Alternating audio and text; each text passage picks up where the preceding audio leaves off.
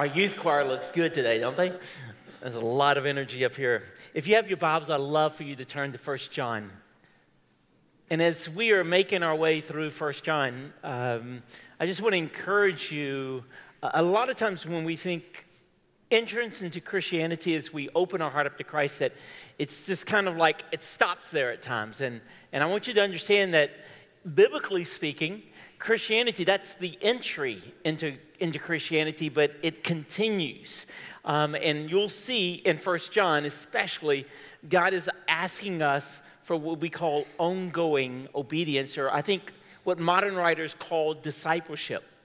I think in the modern world, discipleship sometimes is a little bit different. It's we take a course or we have a class, we memorize some scripture, but I love what Peterson's definition of discipleship. It's long obedience in the same direction. And so I think as we're called to that, and many of you recognize the name of Dietrich Bonhoeffer, and he was one of the pastors that stood up against the Nazi regime and really cost him his life. But he talks about cheap grace. Grace that has no discipleship, grace that has no ongoing obedience, that you just receive God's grace, but you don't really act on it and do anything with it. And so he says cheap grace is grace without discipleship. Cheap grace is grace without the cross. And so as we are in 1 John today, and especially as we open up in chapter 2, verse 3, God is going to be calling us to take an exam. Now, while I was in Houston for 18 years, every Tuesday and every Thursday morning, I taught at a university there, at a Baptist university. And the vast majority of those Tuesday and Thursday mornings, 8 o'clock, I would ask the class at 8 o'clock. And they're not real lively at 8 o'clock, but I would say, everyone take out a piece of paper. It's time for a quiz. And so today, I'm going to ask you not to take out a piece of paper for a quiz. I'm asking each of you to take out your heart for a quiz. And in this quiz, it's a little different grading system because the quiz only asks one question. How many of you like quizzes with one question versus 100 questions? Which one would you rather prefer, 100 questions or one question? Well, I think our people here in Singapore know that it might need a little clarification. It depends on what that one question is, right? Now, on this one, obviously, there's only one question. This is a question, and it's for everybody here, not for the person next to you or behind you or in front of you, but it's for you. And we're asking you not, again, to take out a piece of paper, but to take out your heart to answer this question. The question is this: do you know God? Simple question, right? Some of us would immediately say, yeah, I know it's G-O-D. It's, in my heart language, it's Shen. We know him. We come to church. And so we think, well, we know God. Well, the grading system is actually going to be a little different too. It's not going to be an A or B or C or D. It's not going to be 100 or 90 or 80 or 70. In fact, there's only 2 grades that are going to be rendered. And by the way, I'm not the one grading. In fact, it's going to be God in his word that's not going to grade your piece of paper. And then maybe even not your voice or your words, but actually going to be grading your heart. And there's only 2 possible outcomes: pass or fail. You see, there's no in between with God. It's either obey or disobey. It's either hate or love, which we'll see in the text a little bit later today. It's either, as we talked about 2 weeks ago, light or darkness. It's either 0 or 10, right? There's no in between. And so he's calling us to simply, do you know God? And so in these next couple verses, there's going to be 2 evidences that John gives us that will be the exam of the heart, a test of the heart, of whether or not we can answer that question. And so there's going to be 2 evidences, and the first one is described in verses 3 through 6. And so this is what he says in verse 3. He says, by this we know that we have come to know him. And then if you have your text open, it has the condition or the test at the very end. So let me start again. It says, by this we know that we have come to know him if we what? Keep his what? Commandments. So the first test, the first evidence that we are to render, that we can answer the question, do you know God, is this: that you obey his commandments, that you keep his commandments. First test. And so as we begin, the test is knowing God. Now, in the secular world, especially in the first century, and maybe centuries a little bit before that with the Greek mindset, with Greek philosophers, they attempt to know their deities, and they often use what is often called human reasoning. So they would process, and if it's logic, if it makes sense, and we still use that today.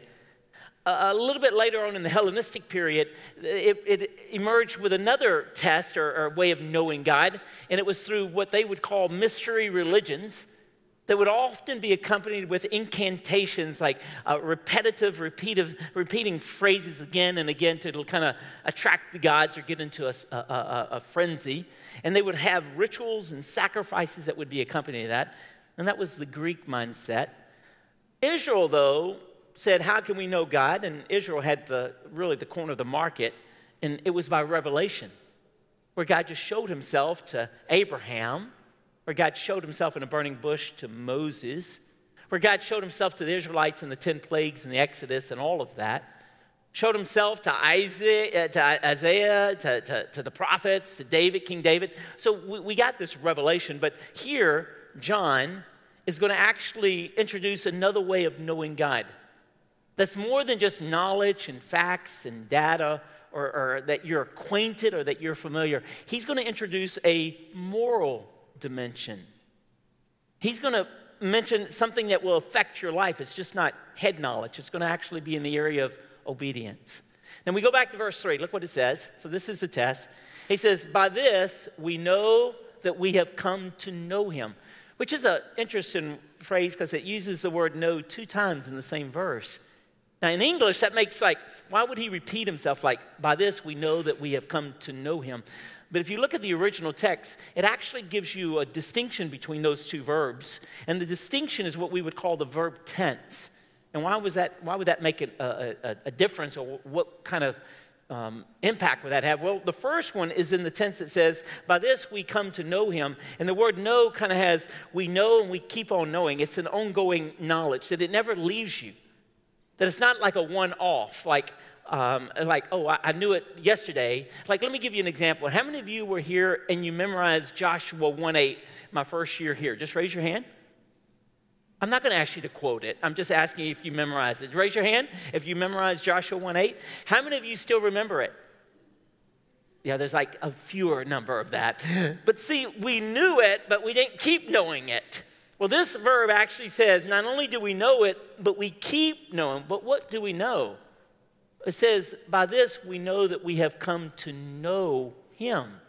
Now, the verb tense in the second know isn't like an ongoing knowledge. It actually speaks of a past event, a past set of circumstances where something took place, and then the impact of that past event carries on today. So in this particular case, it says we know, we continually know, we're reminded, we don't forget that we have come to know Christ, which is actually a reference to your conversion. I remember, like it was yesterday, that when I knelt down beside my father's bed when I was 5 years old, and he introduced the gospel to me, and I remember kneeling down on a wooden floor, much like this one, and kneeling and asking Jesus into my heart. And I keep knowing that, obviously, we know, but at the same time, I know of a past event where Christ came into my heart, and that has still made an impact upon me 50 plus years later. So that's the word to know. And so the emphasis is that there's a personal relationship with Jesus Christ. That it's not a data, it's not just knowledge, it's not just a cognitive concept.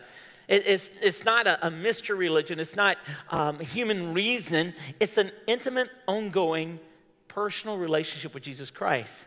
And so he's introducing this one to us. Now, John, the same writer of this epistle, wrote a gospel called the Gospel of John. And it introduces an interesting dialogue between Jesus and one of his disciples in John chapter 14. And one of his disciples, his name is Philip. And Philip in John chapter 14, he's been with Jesus 3 years. This is the night before the crucifixion. And Philip makes this kind of question statement kind of feel to it. He says, Jesus, show us the Father, and it will be enough. It will be sufficient. That's all we need. Now, you would think after walking with Jesus for 3 years, seeing miracles, hearing his teaching, hearing about the transfiguration, seeing him walk on the water, all of these things, and then Philip kind of gets the audacity to ask him and the courage to say, show us the Father. We know you have access to him. Just show us the Father, and it'll be enough. But I want you to see how Jesus responds to Philip. This is what he says. It's quite, it's a turn of events. He says, how have I been with you so long, and yet you still have not come to know me? So for 3 years, Philip hung out with Jesus, and Jesus is making this assessment of Philip. He said, Philip, how have you been with me so long, and you don't know me? Because if you know me, you would know the Father. I think many of us may, in this simple test, do you know God? We may actually fall into what I call the Philip category. Like, we say we know God, but yet you've been around maybe for years, and yet, like Philip, you don't know who he is. You have an acquaintance, you have a familiarity, but if he was to ask, show me the Father, Jesus, and it will be enough, and Jesus says, when you've seen me, you've seen the Father. I'm wondering how many of us have that type of knowledge, that we are aware, that we're acquainted, that we've acknowledged, but yet we really do not understand who Jesus is. So again, the one question we're asking again on this quiz of the heart is, do you know God? Well, then there are two evident. The test is very simple. It's at the end of verse 3. It says, by this we know, we keep on knowing, that we have come to know him in the past, and the impact is still going, if we keep his commandments. The word keep means to literally guard. It's a military term. It means to protect. I'm about to go see my grandson, but every time I call Sasha, she's holding something. Can you imagine what she is? She's holding that grandson. I'm going, I wonder if she's going to share at all. But the way she's holding it, I'm going, holding him, I'm not so sure. But she's guarding him. He's only 8 days old. And so I get that sense that word keep, protect, guard is the same word. So it says, if you know me, if you truly know me, not like Philip who's acquainted with me and says, Jesus, show us more. And he missed Jesus completely of who he was. It says, but if you keep his commandments, you will know me. If you guard, if you treasure, if you protect. And it's not talking about a one-off. It's not talking about when you're in the mood. Like even on Sunday morning at 11:15, we obey God. But at 1:15 this afternoon, we'll do our own thing. God says, if you know me, you will not only keep, but you'll keep on keeping, you will keep on guarding, you'll keep on holding, you'll keep on protecting this treasure. Ongoing obedience. This is a test. Do you know God? You can say whatever you want to say, but the key is if you keep his commandments. A little girl had walked into a store, and there was a beautiful doll there, and she really, really coveted it. She really wanted her, and she nor her mom had money to buy it, and that wasn't the plan. They were just looking, and so she kind of slipped away from her mom, and she got to the doll, and she grabbed it, and she put it in her jumper, and she hid it, and she walked, and she was trying to walk out the store with it, and her conscience was very convicted, and she couldn't do it. And so she kind of slipped underneath the radar again in a selfie kind of way and got back there and put the doll back in its original place. And then she joined her mom, and they were kind of about to leave the store, and she just couldn't take it anymore. Her conscience was beating on her so much, and she had to tell her mom what she did, and she did. She told her mom exactly what she did and what happened. And then she made this assessment, and I'm wondering how many of us we fall in this. She said, Mom, I don't think I broke one of the commandments. I think I might have cracked it, though. I'm wondering how many of us, we may not smash the commandment, but maybe we tweak it a little bit. Maybe we revise it a little bit. Maybe we jar it a little bit. Maybe we crack it just a little bit. It's not that big of a deal, Pastor, really. Come on. And yet, God's word says the test of whether or not we know him. Simple question, do you know God? God's word is very clear when it comes to it. If you do, you keep, you guard, you protect. Ongoing obedience, no one-offs. Not just when it's convenient or when you're in the mood or when it fits your schedule. It includes it when you're tired, when the demands are there, when you've lost your job, when the grades that have come in and they're lower than you thought they were, when the pressure of your parents are on you, when all the expectations are on you, when you're going through physical illness, when you're being tested in every way. God says, if you protect, if you keep on guarding my commandments and my treasure. God says this is what he's asking. So what commandments are they talking about? Look in 1 John chapter 3, verse 23. Obviously, there's a bunch of commandments, but I think John has two in mind specifically. He says, this is his commandment, that we believe in the name of his son, Jesus Christ, and love one another just as he commanded. So what commandments are we to keep? Well, obviously a lot, but two specifically. Believe. How do you know you know God? Do you believe that Jesus Christ is the Son of God? How do you know that you know God? If you keep, if you believe, if you protect, if you hold on to the fact and obey that you love those around you. That's how you know you keep his commandments. Well, that's the test. Now, what are the two possible responses? There's going to be two. The first one's going to be found in verse 4. The second one's going to be found in verse 5 and 6. So verse 4, these are responses. Again, the question, do you know God? The test is if you keep his commandments. Verse 4, I would call it, and I'm going to categorize this as the one who says or the one who speaks. So it says, if one says, I have come to know him, and does not keep his commandments, what does your word say?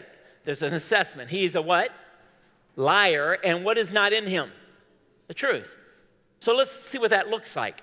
So this is a person who says, who professes. So obviously there's a distinction between what you say and what you do. But if you say, if you claim, if you articulate, if you verbalize, hey, I know him. I know God. I come to church at IBC. I know Scripture. I've been on mission trips. I know that. I know him. And so there's that claim that there's an intimate knowledge of God, but yet the Word of God says, the one who says, but yet now he does not keep, and he's disobedient. He defies. He stands against. He's in opposition to the commandments of God. He does not guard. He does not keep. He does not protect. He's not obeying continuously. There is a double assessment. The first assessment is what we just said, that if you do not keep his commandments and you say, I've come to know him, number one, you're a liar. By the way, this is not me speaking. You said, Pastor, that's offensive. I'm just passing to you what the Word of God says. For those who say, Pastor, I'm a Christian. I know God. But yet your life is full of disobedience. You defy, you rebel, you disobey, you crack the commandments, you break, and yet you still say, I know God. The Word of God says you lie. What does lie mean? It means not only that you do not tell the truth, you stand in opposition to the truth. One writer said it pretty well. He says it's kind of like an extraction of truth or an appendectomy of integrity, that there's been a surgical removal. He says that you're a liar, and John chapter 8 calls somebody else a father of lies. Who is that? Who's the father of lies? Satan. So the moment you claim, I know him, and yet your life is persistently disobedient to the things of God, God says you've made an alignment with Satan, who is in opposition to God. Second assessment is not only are we a liar if we say that we know God and our life is persistently in disobedience and defiance, it says that also the truth is not in us. Now, why is that so astounding and profound? Well, what is truth? In John's gospel, Jesus says these words, I am the way and the what? Truth and the life. So what is not in you if you persistently disobey? Jesus Christ. That's not me making the assessment. That's the Word of God. If you say, I know him, and yet you do not, and if you continually to persistently disobey the truth, Jesus Christ, not only is the truth of Jesus Christ not in you, but the Word is not in you as well. The Word is the truth. There's no voice, there's no call of Christ, there's no presence. So you can't claim, I know Christ, if you're in perpetual disobedience. If you're persistently defying and resistant and saying no to God when the song just said, I said yes, but you're saying no, or your life says no, then God's word says we're a liar and the truth is not in us. I'm telling you, it's almost like you just can't disobey God and still claim to be a follower. It's like people who say, Pastor, I'm married. And here's my certificate of marriage. I got it at the ROM, and I'm married, but you're in an adulterous affair. You have a mistress. He said, but I'm married. I said, are you? The paper says I'm married, but remember, this is not an examination on paper. This is an examination of your heart. If you've broken that covenant, if you've been in an adulterous affair, is it not hypocritical? Is it not a farce? Is it not a facade to say, oh, Pastor, I'm married, but yet in life and heart, you're not acting like it? Is it not that much more true here in church that if you say, Pastor, I'm a believer, I know God, and yet your life is absolutely in opposition to him? The truth is not in you. You're a liar if you do not obey and persistently follow Jesus Christ. You're going, is that even possible? Are you asking me to be sinless? No, God is not saying that at all. But he says if you're persistent, yes, we do stumble, we do fall. In fact, this past week, I got several emails from last week's sermon that says, are you calling us to be, is God calling us to be sinless and to be perfect? No, not at all. But if your obedience is consistent, and your disobedience and defiance is you're maintaining that, and there's no conviction, there's no movement away from that sin, then at least it begs the question, something may be off, and the Word of God is very clear about that. Well, on the other hand, the one who does, so let's go to verse 5. So the one who says, I have come to know him, but disobeys and does not keep his commandments is a liar and the truth is not in him. Verse 5 offers the other option to respond, and my prayer is this will be your response. It says the one who abides in him. Now that's the one, whoever keeps his word. So the opposite of the one who says and disobeys is the one who keeps. And again, the word keeps means that you're persistently obedient to the things of God. That you long for the word of God, that you even though you mess up, you correct it immediately. God says if you keep his word, then the assessment, you have two benefits that actually happen to you and that you are a recipient of these benefits. The first one says that in him, the love of God truly has been perfected. Now, it's amazing. As you obey God, God's love actually becomes more and more evident, more and more full, more and more complete, more and more expressive, in such a way that the longer you obey, the more you obey, you begin to love the things of God that God loves. Now check what you love.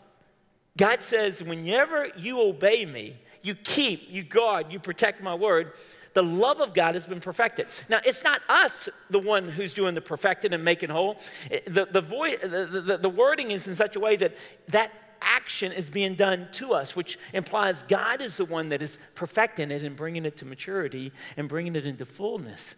So as we obey God, our capacity to love actually increases. Our capacity to long. Now, there's usually three reasons why people do what they do. Now, obviously, there's going to be a lot of variables within these three big categories, but here they are. First of all, you do something because you have to do it. Second, you do something because you need to do it. And the third one is, anybody can guess, you do it because you what? You want to do it. So let me ask you, why are you keeping his commandments? Well, if it's have to, it's like a slave with a master. You have to. That's just, you have to. There's no option. Now you need to, and need to is a little bit different, right? Need to is like a child at home. You need to be obedient to your parents. But obviously they exercise other options, do they not?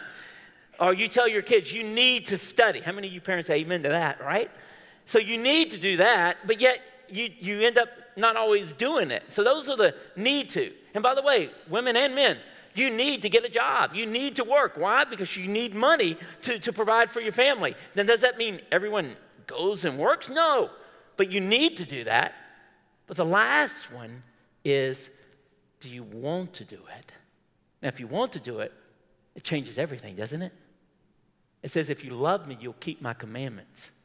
The highest motive for obedience, yeah, we need to do it out of diligence and we need to do it all of that. But it says, if you love me, you'll keep my commandments. So what Jesus is looking for among us, if we're going to be obedient, is that the love of God is truly becoming perfected inside of us. The second benefit is found in verse 6. It says, he who says he abides in him ought himself to walk as he himself in the same manner as he walked. So the second benefit of obedience is not only having God perfect and mature the love of God inside of us, secondly, we become Christ-like. We take up a resemblance of him. So the more we obey God, the more we look like Christ. The more that we copy his behavior. So we walk as he's walked. Now, some of us can literally take that, oh, we walk as he's walked. So a guy in Scotland several years ago took this literally and says, I'm going to walk as Jesus walked. So he took a cross and walked across Scotland with a cross because Jesus carried his cross. Now, as I read the end of the story, I noticed that he didn't really walk as Jesus walked because he just carried the cross. What happened after Jesus carried the cross? What happened to him at the end of that? Yeah, that guy in Scotland didn't do that. So here he is, like, I'm going to walk as Jesus walked. I'm just going to carry the cross. I'm just not going to die on the cross. Well, somebody said, well, walking as Jesus walked, does that mean go back to the Sea of Galilee and get out of the boat and walk on top of the water? Is that walking as Jesus walked? Obviously not.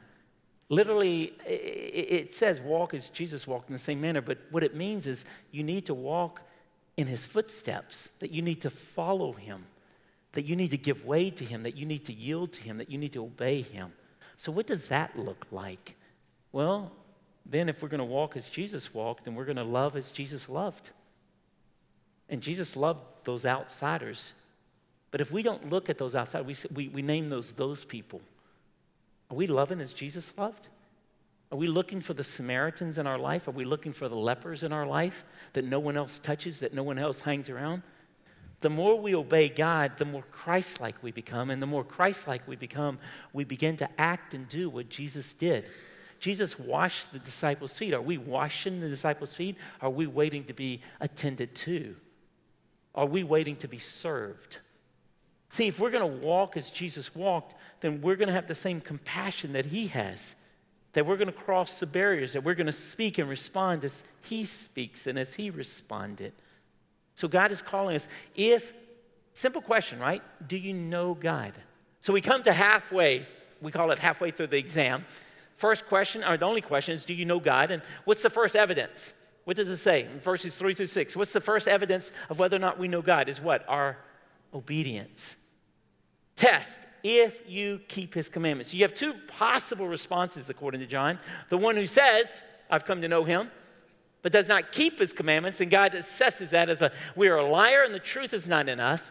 But the other possible response is those who keep his commandments, those who protect and guard his commandments. And it says in his word that if we do that, in us, in you, the love of God truly has been perfected, that we begin to love the things that God loves. Just take a quick exam. What do you love? Pastor, I need my Korean dramas. You know, I love shopping. I love whatever sport it may be. I'm just asking, do you love what Jesus loves? That's a very, very simple question. And we walk in the same manner as he walked. Are our actions, could it be identified that our actions actually match and parallel that of Jesus Christ? So how are you doing on your exam so far? Do you know God? Now we come to the second part, verses 7 through 11. So do you know God? So John starts his next paragraph, and I love how he starts it. He says, beloved. Now John's 90 years old, and he's calling them beloved, right? But this is the first time of 6 times that he uses beloved in 1 John. And I always think he's about to tell people to love one another, right? I don't think it's very effective to tell people to love one another and scream at them at the same time. Would you think? You need to love each other. And I've seen marriages where they're shouting at them, you need to love me. I don't know if that's the most effective way to communicate. So John is about to tell people to love one another. And this is what he says, beloved. Gentle, right? And he says, I'm not writing a new commandment to you, but an old commandment which you've had from the beginning. The old commandment is the word which you have heard. Now, everything is cool there, verse 7. Verse 8 is a little bit more confusing, though, right? It says, on the other hand, I'm writing a what? Anybody see the text? I'm writing a what? A new commandment. It's like, John, make up your mind. Is it old? Is it new? Well, it's confusing. Let's go back to the first one, the old commandment. The old commandment, John's writing it probably 50 to 60 years after Jesus gave him the original commandment. So that's kind of old, right? That's something that we may have cited maybe 1960, 1970 from our time. So that's an old commandment. It could even go further back. If you go back into the Old Testament, it could be Leviticus chapter 19, verse 18. It says, love your neighbor as what? Yourself, right? So that's a real old commandment. That's like 1,500 years before, 1,600 in John's perspective. That's an old commandment. The old implies that it's not novel, it's not new. It wasn't just given to us yesterday. It's been here for a while. In fact, the ancient history of it actually kind of authenticates its authority. So it's an old commandment I give to you, which you've heard, which was from the beginning, which you've heard. So this is old commandment. But then he says in verse 8, on the other hand, I'm going to give you a new commandment. So what is he referring to? Well, you go back to John chapter 13. Jesus says, a new commandment I give to you, that you love one another as I have loved you, that you love one another. So what's the newness? It's the same commandment, love, but he's increased the intensity. He's increased the cost and the sacrifice. Now, this has always been confusing to me, like old and new and all of that stuff, but maybe this will help you. I'm not a good cook. I cook certain dishes, especially when Sasha's gone. I've got to cultivate some culinary skills. But sometimes I just like to cook eggs. But my eggs aren't that good. Like from a scale from 0 to 10, my eggs are like a 2 or 3. Like I wouldn't ask you to come over and say, "Hey, you've got to try my eggs." Like I'm not going to invite you over and cook eggs. Okay? So I'm self-aware when it comes to the quality of my cooking. So that's what I throw in all kinds of things to try to, like, one day eggs are going to just appear to be really good. It hasn't happened yet, but I keep trying. But a couple weeks ago, I visited one of our members in their home, and it's an emerging chef, okay? And so we were chatting and we were talking, and you know, in all the TV shows and the movies that come out with chefs, what's the guideline of whether or not somebody's a good chef? Like it's a test, right? You have to know how to cook what? Eggs. I mean, that's how you teach, even the premier chefs. It's always, how do you do eggs? And so I was talking to her about it, and she said, yeah, I do eggs, and I got the highest marks. And I said, it's eggs. Come on. What can you do to eggs? She said, let me show you. I said, okay. So we all hovered around the stove in the kitchen. We took the video out, and she just started making eggs, scrambled eggs. Seems like a simple job, right? But she did some things, and she walked us through each step. And I promise you, when I put those eggs in my mouth, it was a new commandment. Something radically changed. I'm going, I almost am in the nursing home, and I would not have eaten these eggs if I would not have come to your house. It took me this long of life to eat eggs like this.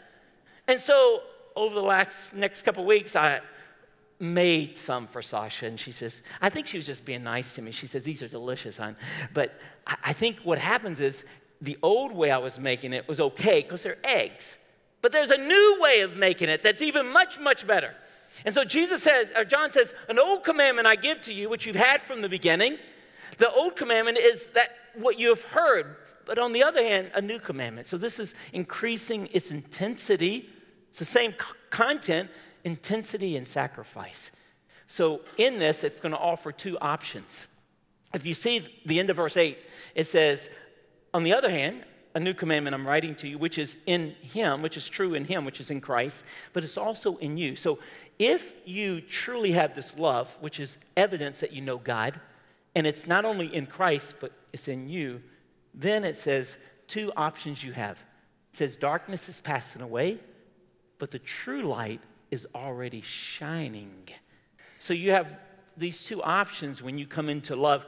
If you choose not to love, you go into darkness, which is passing away.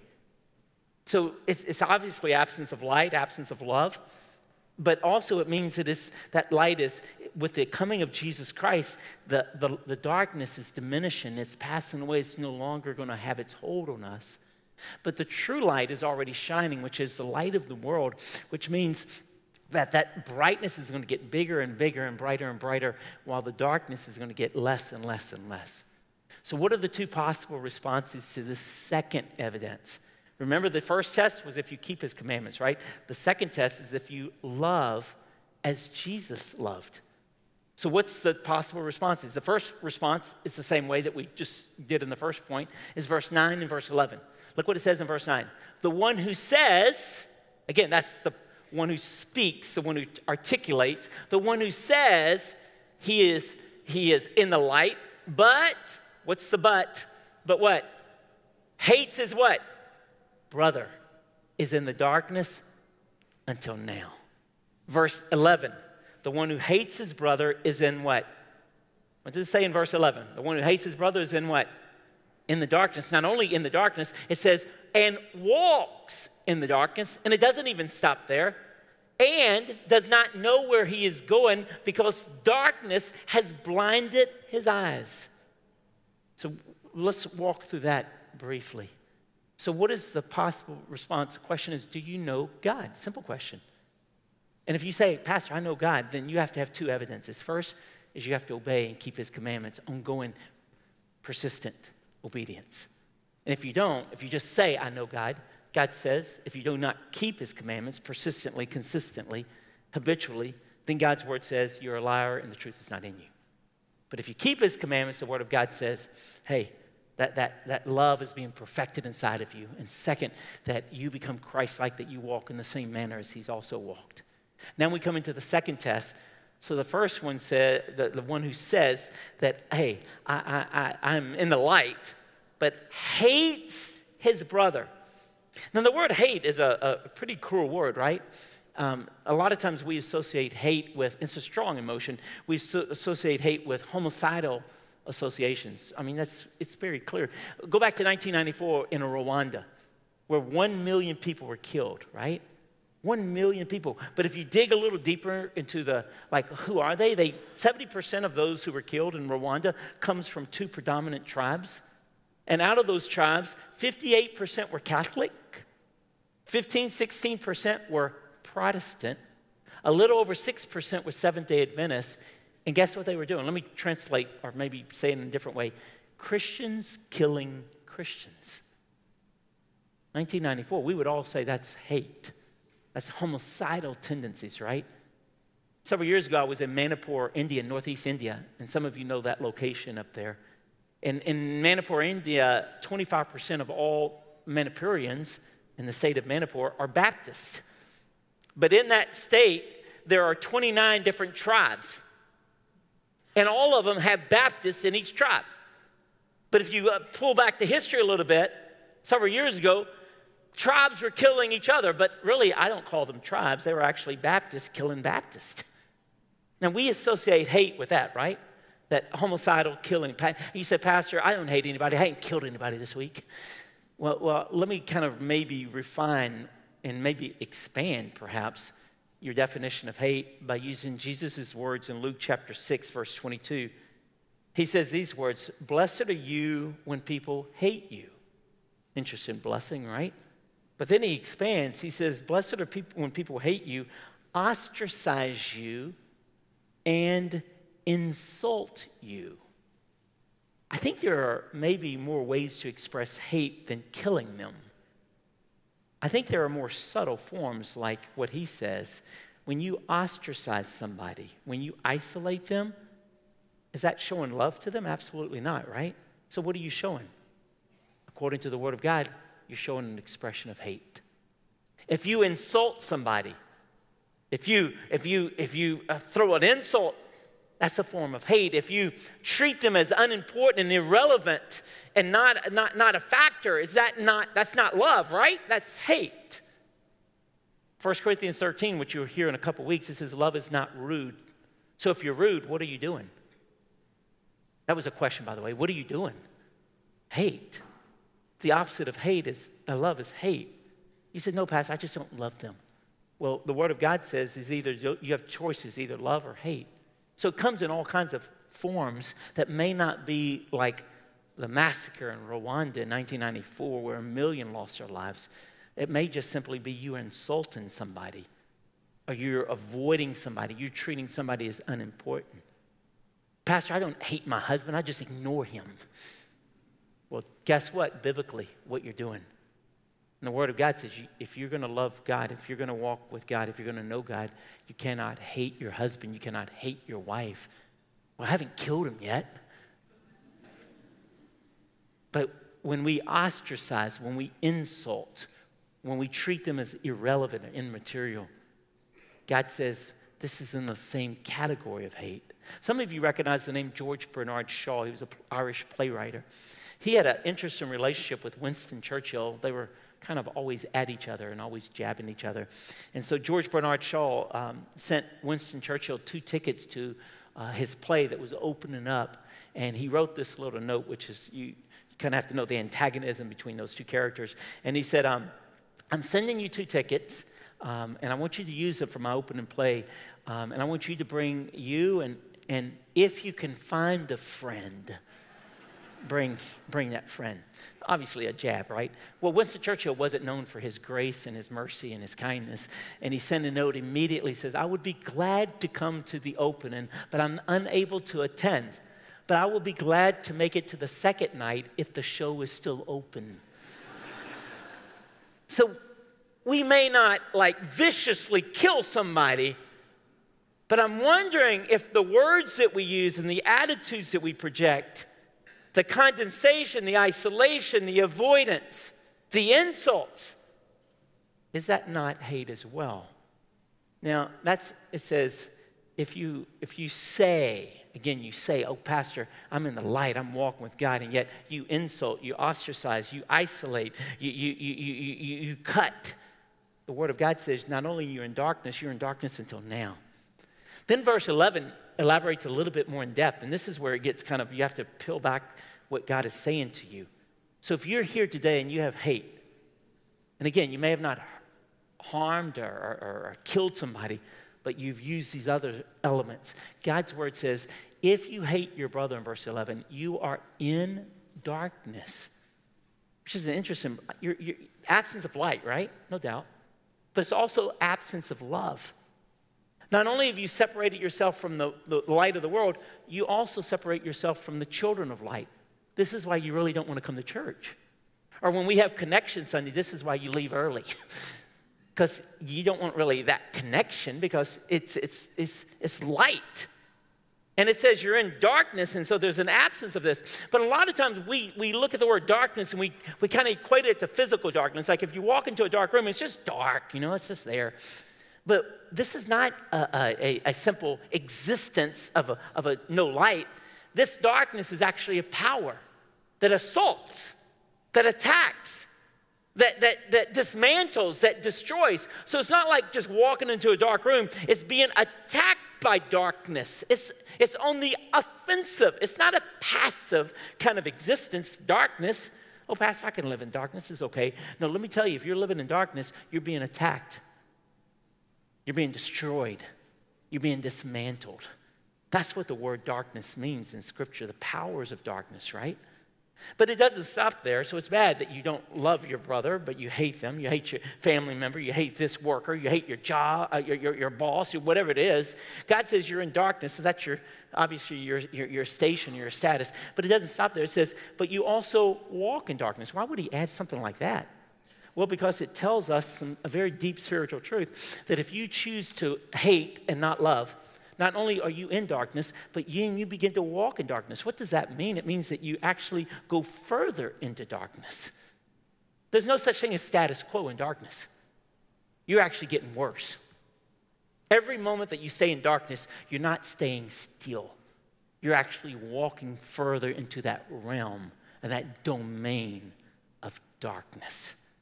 This is really critical that we understand that we've gone across the threshold and now we're moving.